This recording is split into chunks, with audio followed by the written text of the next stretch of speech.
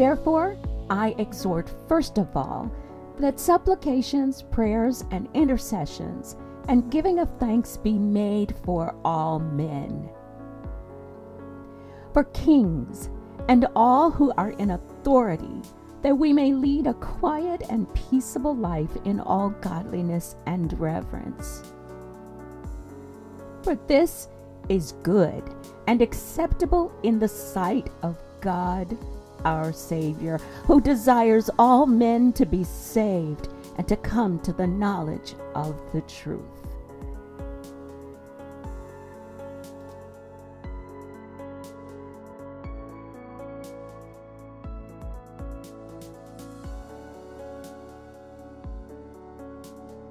Hi, and welcome to another episode of Exalted Higher. I am excited again this week because my guest this week is Weez Stockton. She's a radio personality from WBGL, the radio family.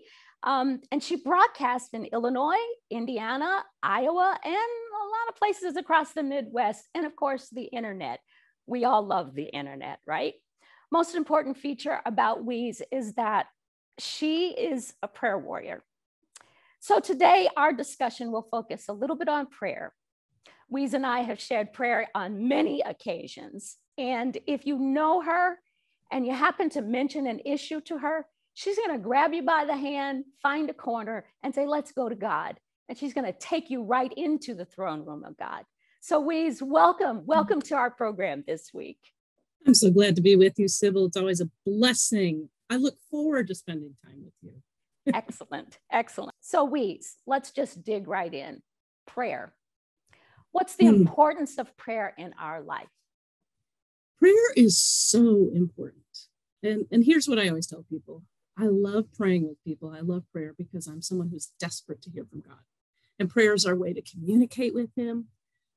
I need prayer. I don't know about you, but I need to connect with my God.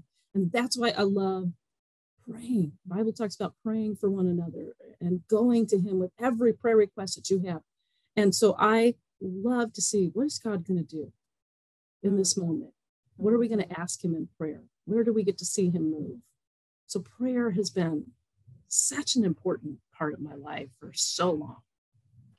You on your radio show, and the time is in the evenings. Give me the time again. 7 to midnight. 7 to midnight. And you do pray a lot. Mm-hmm. Yes, I do pray. I pray as the Lord leads me. I think it's so important. I want to encourage somebody that's listening. Yeah. It may be like me, that's desperate to hear from God and needing that prayer. Maybe they're listening and they don't have a friend that they can just call. I want to be that friend and pray for them. Have you heard any testimonies of how prayer has changed things in some people's lives?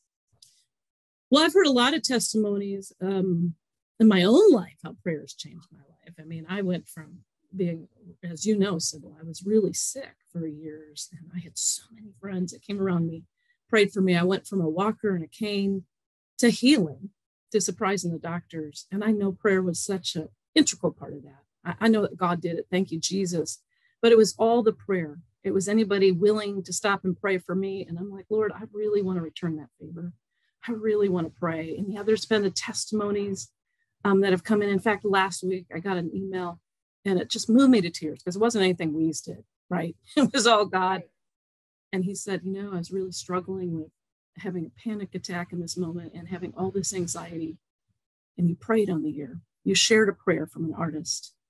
And it was exactly what I needed to hear. It was like God knew exactly what I needed to hear. And I'm like, funny how God does that. He knows exactly what we need to hear and when. And you know what I love, Sybil, is that when I have artists on the show, I always ask them, will you pray? Will you pray however God leads you for whoever's listening? And they love coming in and being able to do ministry like that.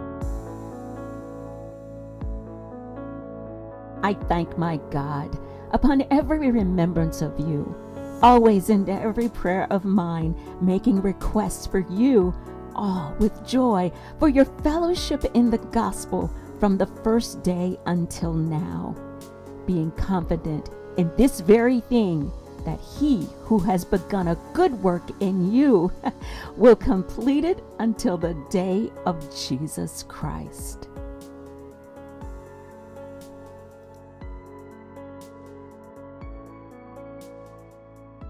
You know, before I met you, someone had told the story about your illness, and I've heard you before. I've heard you on the radio. I've heard about you, but you and I had never connected. And I remember being at one of the concerts, and you were there, and you were walking with a cane after people were saying that no one knows if she's going to walk again. No one knows. And I can remember just how my heart just leaped for joy. I wanted to just go up to you and hug you, and you had no idea who I was. But I can remember praying for you. I can remember calling your name out to the Lord for healing in that circumstance. Tell us a little bit about that struggle and what happened. Did they ever figure out what the problem was? Yeah, first of all, I knew who you were. dearly loved around this household, and I was so excited to be able to connect with you. The short end of that story is I got really sick about 8-9 years ago. I had pneumonia. It was very severe, and I just wasn't getting better. I couldn't get out of bed, and it got to the point where I couldn't do anything. I was bedridden where I could get up, but I would faint, and they didn't know what was going on. There was a lot of prayer in that doctor's office. And because they would say, we don't know what's wrong with you. We got to send you to the hospital. I'm like, I can't breathe. I can't really talk. And then I lost my voice. I had vocal cord dysfunction. Within this first year, nobody knew what was going on. They're like, why does she keep getting pneumonia? But in that time, that's when my prayer life was really grown, because I was up all night. I had to do breathing treatments. I was scared. And I had a friend that would challenge me. What is your kingdom assignment for today? What is God asking you to do today? And I'd laugh like, I can't even get out of bed. Are you kidding me? She's like, in prayer. And then I would pray, okay, the Lord told me to pray for this nurse. So I'm going to pray for this nurse, pray for this doctor, or pray for whoever got them in my heart. And it gave me a focus, a kingdom-minded focus, to get off of how sick I was and how scared I was about how sick I was and how no doctor knew what was going on. So about a year and a half into it, I prayed with my doctor and said, I really am going to ask the Lord to give you the answer to what's going on. And my doctor loved Jesus. And she said, yeah, we've tried everything.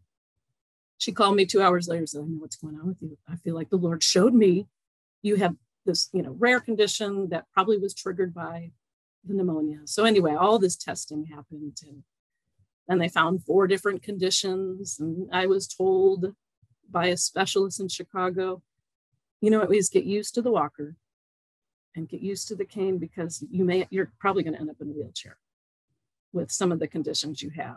And I said, no. And he said, you have to quit your job. I said, I love what I do. I work in Christian radio. I want to spread the hope of Jesus through the music. And at this point, I'd been off the air because of the vocal cord dysfunction, and I did get my voice back, praise the Lord. Yeah. But it was a little bit hard to hear that. But then I thought, I serve a God that knows what to do with broken things. And no matter what, he's going to use this. And we pressed in. I had a team of 7 different doctors, 7 different, one for this, condition, one for this condition. And I said, all right, Lord, what do you want to do? And I would go anywhere and everywhere for prayer, Sybil, because I love prayer and I was desperate to hear from him. And I was healed. I remember I had no pain in my joints and I didn't have to use my cane one day. And I went to my doctor and she said, what is going on? I'm going to take notes. I want to take notes about what's happening here. I'm like, okay, one word, prayer. I don't know. My husband, John, was like, where's your cane? I said, I have no pain. And from there on out, I was able to get off heart meds, and the doctors were scratching their heads, but I knew what happened. It was no secret. Jesus did it. And it's just been amazing. I'm so thankful for what God did all through prayer, Wow. And it's just fascinating. It really is. I had a coworker who said, why should we be amazed when God does a miracle or when God answers our prayers? And there's one of the things that I really like too about you is that you have this uncanny ability to know when an artist is struggling and needs prayer. I've never seen that happen from anybody else. I remember once being at a concert and you were saying, I need to get back there. I need to pray. I need to pray for this person. I need to pray for this person. And it's amazing that someone told me once that if the Lord tells you to do something, he's going to provide the avenue for you to do it, and how everybody just moved out the way and let you walk right on in. And I'm like, that's because God needs to do his work. And if you're the instrument that he wants to use to do it, he's going to make a path available for you. And I just love that about you. I love the idea that I remember being at a concert with you once, and I shared something, about my family, my son or something like that. And you said, well, let's pray. And that's you. Let's pray. So right now, for anybody that might be watching this program and they're struggling with an illness, and the doctors, like in your situation, don't know why this is happening, would you say a word of prayer for them right now so that God would open up whatever door that's necessary and close the doors that are not the right doors for them to walk through? Would you do that for us? I sure will. I first want to say my heart goes out to you. I'm so sorry for what you're going through. Let's ask God. Lord, we thank you that we can come before your throne anytime and ask you anything. And Lord, I pray right now for the person that's listening, that's watching, that's saying, oh, that's me. The doctors don't know what to do. Lord, would you come? Would you move in that situation? Would you bring your encouragement, Lord? You're after our hearts. God, would you come to that person and say, I have plans for you, because that's what your word says. Lord, would you bring healing? Would you bring wisdom to medical teams that have been searching for so long? What is happening with this person that's watching right now? Lord, thank you that you are the revealer. You are the great physician. Thank you, Lord, for what you're going to do. Thank you that you are moving even when we don't see it, even when we don't feel it. So thank you, God, for what you're going to do. You're so good, and your love is so deep. And Lord, in fact, right now as I'm praying, I feel like my friend who's watching right now is just crying. And they need to hear how much you love them. You love them and you care even at a moment when they're so sick. Thank you, Lord, that your hand is on them. And thank you for what you're going to do. In the mighty name of Jesus, we pray. Amen. Amen. Amen. Amen. Thank you. Thank you so much. And if you are watching, you can connect with WBGL's prayer team if you'd like to. You can also connect with a team at Total Living Network, our Care Force division, and they will be happy to pray with you. You might be able to leave a message, might have to leave a message, but someone will call you back and pray with you, and we'll have that number on the screen for you. Thank you so much, Weez.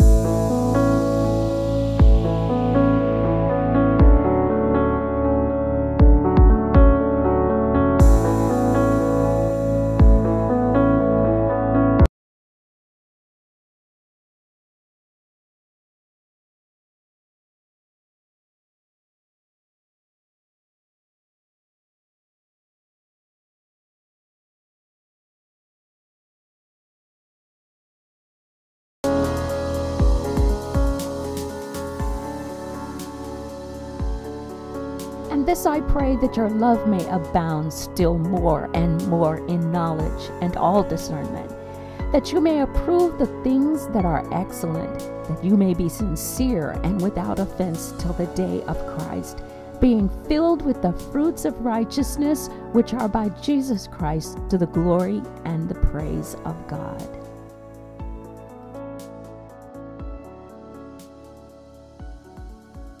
So now let's talk about the fun stuff. Let's talk about Christian radio. Yes. Tell us a little bit about WBGL. I may not have gotten all the facts right in the beginning, but set me straight here. Yeah, WBGL. I love WBGL. I've been there for about 13 years, and we do reach most of Illinois, parts of Missouri, and parts of Indiana. So I was close. Yes, you're very close. And we we love Jesus. Mm. Our mission statement is we want to share the hope of Jesus, one heart, one conversation, one song at a time. Because we know that God uses music to change lives. I'm sitting here with a microphone going on the air every night because I heard a song on the radio in 1986 that God spoke to me, changed my life. I knew he was real. So I'm so excited to be part of a ministry that's about music because that's how God reached me. So I know that there's hope going out over the airwaves. And we do whatever we can to share that hope in Jesus. We do an event I love every year called Single Mom Saturday, where we just say, okay, how can we be the hands and feet? How can we be Jesus and serve these moms? And we'll do free oil changes. We try to get out to the community when we can and just say, who can we see? And I love going to events. Who can I pray for? Who is needing encouragement? And we just get to do something that we know. Every morning we pray together as a team. We say, wow, we get to share the hope of Jesus through music. What an honor. What an honor. What a privilege.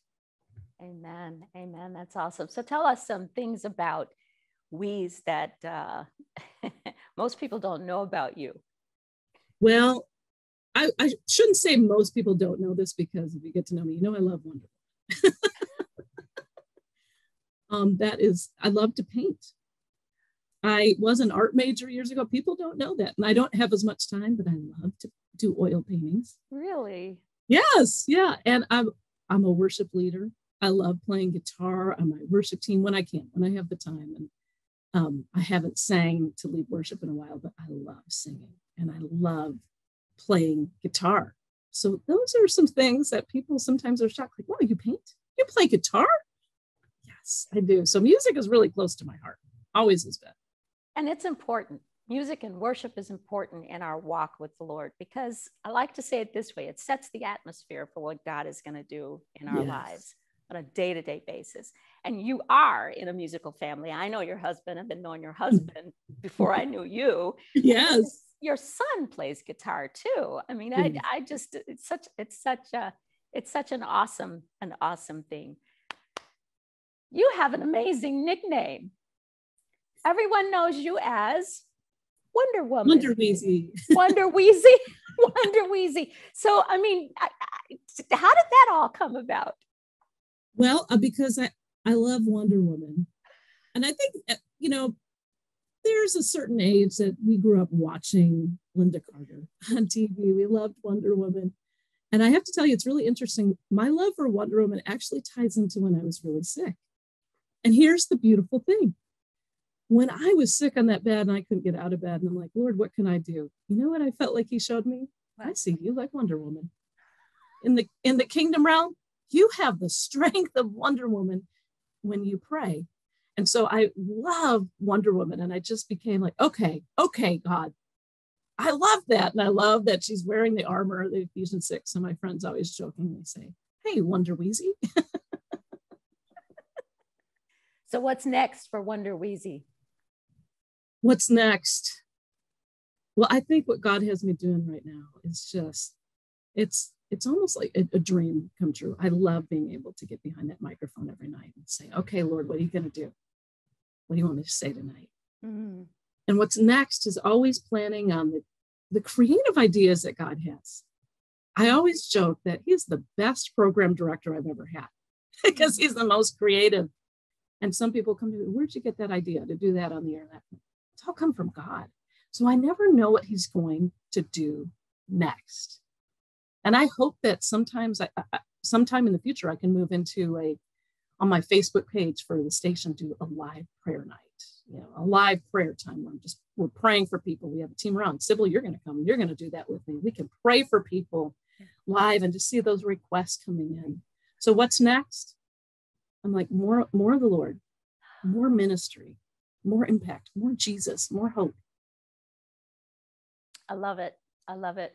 Weez, thank you so much. Weez Stockton, WBGL Radio, my best friend, prayer partner, and all of the above. Thank you. Thank you so much for joining us today. God bless you.